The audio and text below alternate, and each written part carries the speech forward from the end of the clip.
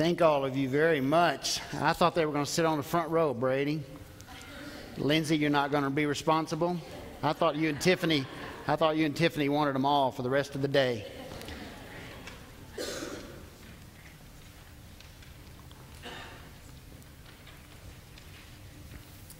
We've almost got our stuff organized here.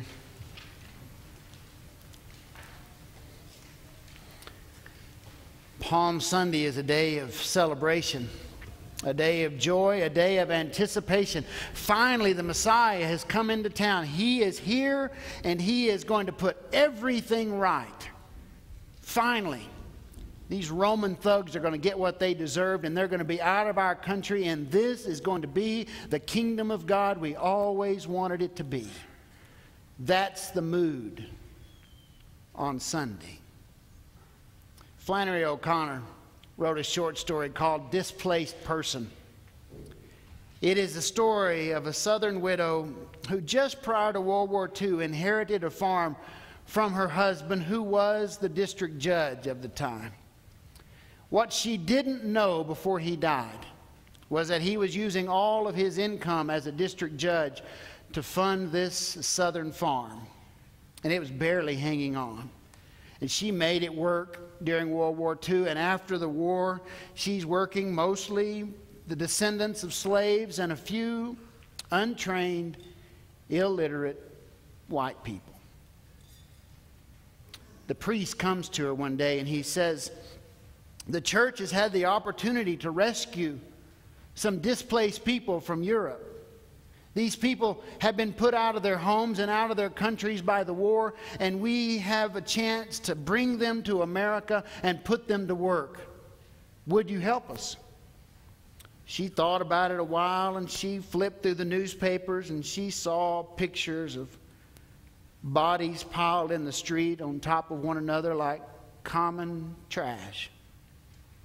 She read of the atrocities of the Germans against the Jews. And this persistent priest kept coming back and saying, "Would you help us? These are Polish Jews and they need somewhere to go." So finally, not knowing how she'd make ends meet, she relented and she agreed to take one family, a husband, a wife, and 2 daughters. When they showed up on her southern farm, they couldn't speak a word of English. He couldn't speak English, but he could talk tractor. And he could talk plow, and he knew how to fix anything. And pretty soon that farm was running like a top. He was a perpetual motion machine. She had never seen a farmhand like him anywhere in the world. One day she drove in her car up to the top of a hill, and she's looking out over a field of cane, 6 or 7 foot tall. She watches him hook up the ensilage cutter to the tractor, make a few adjustments, and then fire that tractor up, and the smoke rise into the air. A little slower and working a little different pace was on one of the farm hands, one of the former descendants of slaves, hooking up the trailer to the ensilage cutter. He didn't talk much English, but they learned hand signals, and before long it was all hooked up in a row, and the signals were made, and he pulled into that field, and he pulled into that field with that tractor and that ensilage cutter, and it began to sing as it moved across.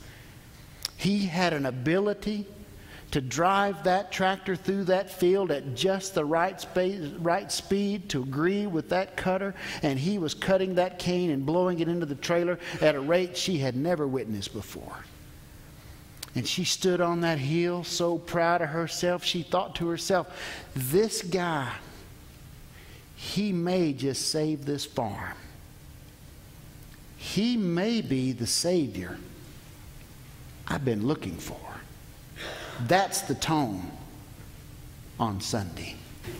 As she stood on the hill watching that tractor and that cutter go back and forth, it dawned on her, when word gets out what kind of worker he is, my neighbors are going to try to hire him away. I'm going to have to figure out a way to pay him more. And she wasn't the only one thinking those kind of things. There were other farm workers who were thinking to themselves, this guy's making us look bad. This guy is humiliating us. He goes around here silent, quiet, smiling, just doing his job and doing it 3 times faster than any of us do our jobs. He's making us look bad. She's thinking, wonder who I need to let go so I can pay him more so he'll keep working for me. Well, one morning she gets up and the dairy barn is quiet. The man who's been running the dairy barn has loaded his 2 daughters, his wife, into the car, and they have driven off in the pre-dawn hours because he's going to get out of there before he's fired. So she calls the displaced person down. She calls him down. She said to him, "Can you milk the cows?" And he jumps to action, and before you know it, the cows are milked and the barn is clean spick and span by 9:30. It had never been finished before noon before. This guy is amazing. But one day while she's going about her business, the thought flashes through her mind, you know, he ought to work for me no matter what I pay. After all, I'm the one who gave him his first job. He ought to work for me no matter what it is. She's walking through town one day and she hears a man who's raised his voice just for her benefit say, "I fought in that war and I fought over there, and she brings that displaced person over here to take an American job. He ought to be home. He shouldn't be working on an Alabama farm." She stores that back in her memory bank. She begins to hear more and more murmurings. And she convinces herself that this man is out to get her. And she and the priest have an argument one day that I'm doing him a favor, letting him be here, and he should never expect more pay from me. So one day after visiting with the priest, she goes down to the barn to let him know exactly where he stands. She marches down there and she folds her arms and she says, "All of you people are extras. I've got bills to pay." Well, he's been there almost a year. He says, "Me too. Much bills, little money. You're extras. I'm doing all of you a favor," she says. She takes a napkin out of her pocket, she wipes her mouth, and she walks back to the house thinking to herself, now he knows he's on thin ice. Well, he just turns on the hose and continues cleaning the barn. These ideas of resentment build up over her. You know, he hasn't changed. He is still saving her farm. But her ideas and attitude towards him have changed. She goes out one morning and she says to herself, "Okay, today I'm going to let him go. I'm going to give him 30 days notice, and that'll give him enough time to get everything plowed before he leaves." She walks down to the barn. The tractors are idling. There's frost on the ground. He has crawled up under a tractor and he's making adjustments on the something. And the brake slips on a tractor just down the way, and she sees it coming. She sees it start rolling toward him. So do 2 more farm hands. She sees it moving toward him, and she doesn't shout. She doesn't warn him. She doesn't rescue him. She just lets that tractor roll. I'll save you the details of Flannery O'Connor's story. But after his death, the priest comes to visit with the lady again, and he's trying to console her that Jesus will one day make everything right. And she says to him, "Jesus is just another displaced person as far as I'm concerned." Do you see the difference between a Sunday attitude and a Thursday attitude? Jesus has come into Jerusalem riding on the back of a colt, and they have been praising his name and shouting hallelujahs because he is going to save them. And he never changes throughout the week. But the attitudes toward him change. They soften. They are less committed. they are not so certain. Things are changing. Just before Jesus rides into town on that colt, the passage that Joe Ellen read to you, he is in the home of Simon the leper, when a woman comes in and breaks a jar of an alabaster jar filled with nard. Nard is a root grown at high altitudes, which would, when processed and turned into an ointment, has amazing medicinal powers, is claimed. She comes in, breaks it, and anoints his head, pours that fine oil on his head, and it begins to flow down his hair and drip onto his shoulders. And Mark says, they said she shouldn't have done that. John says it's Judas. But Mark uses that they said. You know, we always wonder who they is. They've been around a long time.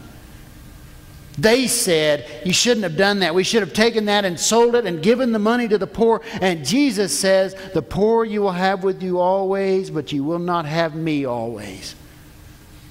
She is preparing me for my burial, he says. And they let it go. And then on Thursday night, we find Jesus gathered in a room. They didn't know it was the Last Supper, but it would be the Last Supper. Gathered with his disciples, those in whom he has invested his life, whom he has blessed, who he has protected, who he has nurtured, who he has poured out the contents of the kingdom of God into their hearts. And there is one at this table who has decided, I don't like the way this is working out. He's not aggressive enough. He's not pushing enough. We're not gathering weapons. And so he went to the high priest and he made a deal. He said, I'll give him to you. Sunday, he's the Savior. By Thursday, one of his own is willing to sell him for 30 pieces of Tyranian silver. Tyranian shekels. Remember we talked about those a few weeks ago. They're 94% pure silver. For 30 of those, you can have the Messiah. Jesus knew all this. He said, the one who's going to betray me is dipping bread in the very bowl that we're all sharing now. And he went on his way. There's a lot of difference between Sunday and Thursday. And the one thing that stays the same is that Jesus still loves God. And he's still serving God's people, even when their attitudes are changing. We gather around this table today to remember that we are fickle sinners, swayed by the thoughts that are in the wind, taking Jesus' body and his blood that was given for us. Would you pray with me? Our Heavenly Father, as we prepare to take this supper of remembrance, I ask, Lord, that you bring to mind all the times when we've wondered if your promises were true. Father, bring to the front of our thoughts all the times when we've questioned whether you might be the Savior.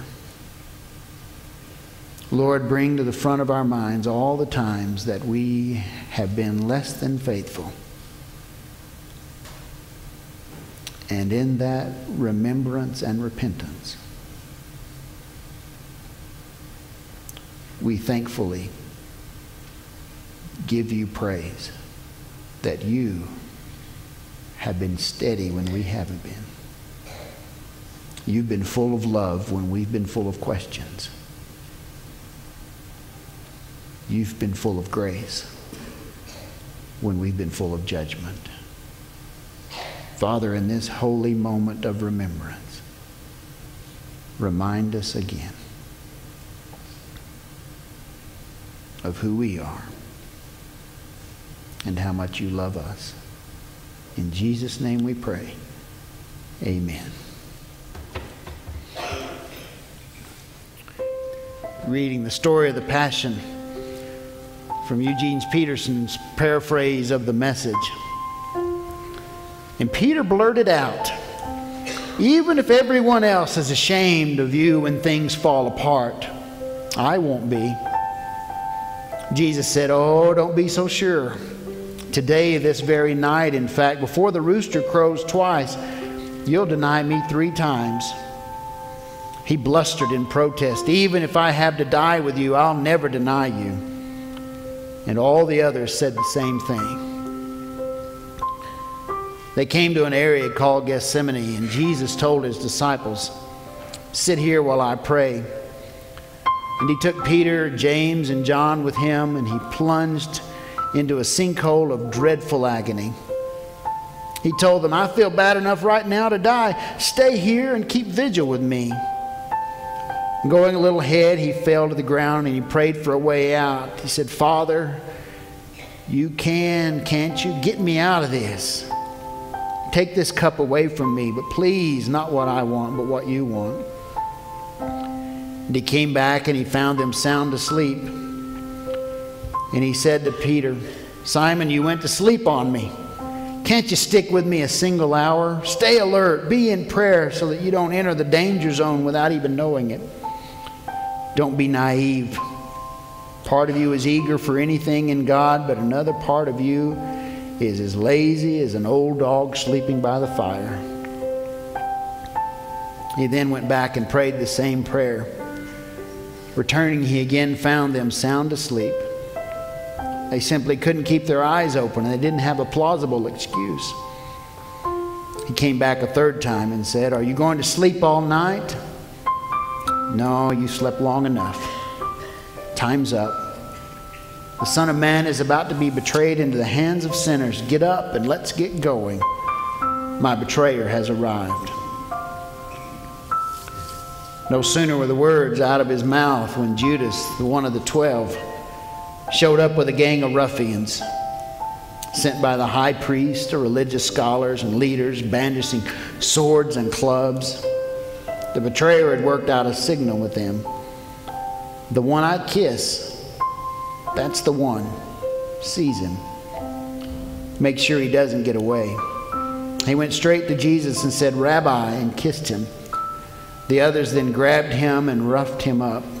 One of the men standing there unsheathed his sword, swung, and came down on the chief priest's servant, lopping off the man's ear. Jesus said to them, "What is this coming after me with swords and clubs as if I were a criminal? Day after day I've been sitting in the temple teaching, and you never so much as lifted a hand against me. What you have in fact done is confirm the prophetic writings." And all the disciples cut and ran. A young man was following along, and all he had on was a bed sheet. Some of the men grabbed him, but he got away, running off naked, leaving them holding the sheet. Then they led Jesus to the chief priest, where the high priest, the religious leaders, and scholars had gathered together. Peter followed at a distance until they got to the chief priest's courtyard, where he mingled with the servants and warmed himself at the fire. The high priest, conspiring with the Jewish council, looked high and low for evidence against Jesus. They found nothing. Plenty of people were willing to bring false charges, but nothing added up, and they ended up canceling each other out. And then a few of them stood up and lied. "We heard him say, 'I'm going to tear down the temple and build it by hard labor in 3 days, build another one without lifting a hand.'" Even they couldn't agree exactly what he'd said. In the middle of this, the chief priest stood up and asked Jesus, "What do you have to say for this accusation?" Jesus was silent. He said nothing. The chief priest tried again, this time asking, "Are you the Messiah, the Son of God?" And Jesus said, "Yes, I am, and you'll see it yourself. The Son of Man seated at the right hand of the Mighty One, arriving on the clouds of heaven." There was a man walking by, coming from work, Simon of Cyrene, the father of Alexander and Rufus, and they made him carry Jesus' cross. The soldiers brought Jesus to Golgotha, meaning Skull Hill, and they offered him a mild painkiller, wine mixed with myrrh, but he wouldn't take it. And they nailed him to the cross. They divided up his clothes and threw dice to see who would get them. They nailed him up at 9 o'clock in the morning. The charge against him, the King of the Jews, was printed on a poster. Along with him, they crucified two criminals, one on his right and one on his left. People passing along the road jeered, shaking their heads in mock lament. You bragged that you could tear down the temple and then rebuild it in 3 days. So show us your stuff. Save yourself. If you're really God's son, come down from the cross. The high priest, along with the religion scholars, were right there mixing it up with the rest and having a great time poking fun at him.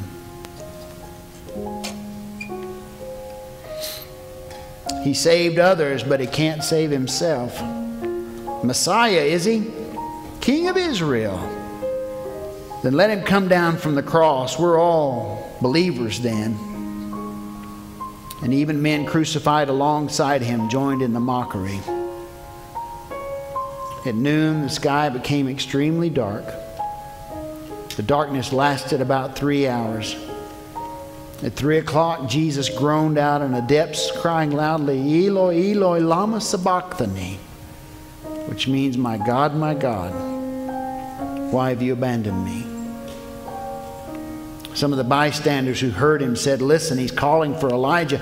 Someone ran off, soaked a sponge in sour wine, put it on a stick, and gave it to him to drink, saying, let's see if Elijah comes to take him down. But Jesus cried with a loud voice, gave his last breath. And at that moment, the temple was ripped down the middle. When the Roman captain standing guard in front of him said that he'd quit breathing, he said, this man has to be the Son of God. There were women watching from a distance. Among them, Mary Magdalene, Mary, the mother of the younger James, and Joseph and Salome. When Jesus was in Galilee, these women followed and served him and had come up from Jerusalem. And late in the afternoon, since it was the day of preparation, that is, the Sabbath evening, Joseph of Arimathea, a highly respected member of the Jewish council, came. He was one who lived expectantly on the lookout for the kingdom of God. Working up his courage, he went to Pilate and asked for Jesus' body. Pilate questioned whether he could be dead that soon and called for the captain to verify that he was really dead. And assured by the captain, he gave Joseph the corpse, having already purchased a linen shroud. Joseph took him down, wrapped him in the shroud, placed him in the tomb that had been cut in the rock, and rolled a large stone across the opening.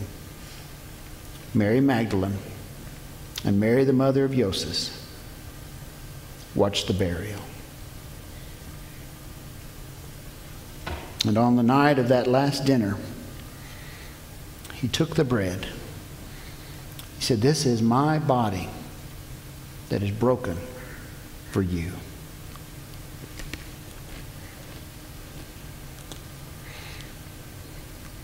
And in the same manner, he took the cup. He said, this is my blood that is shed for you.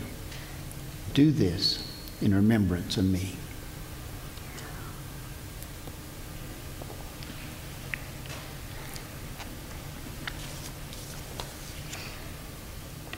Let us pray. Our Heavenly Father, we thank you for these holy moments of remembrance. Moments that have caused us to reflect upon who we are and who you are in your love toward this world. Lord, as we enter this week of Holy Week, may we carry these thoughts every day as we look forward to the victory next Sunday morning. In Jesus' name we pray. Amen.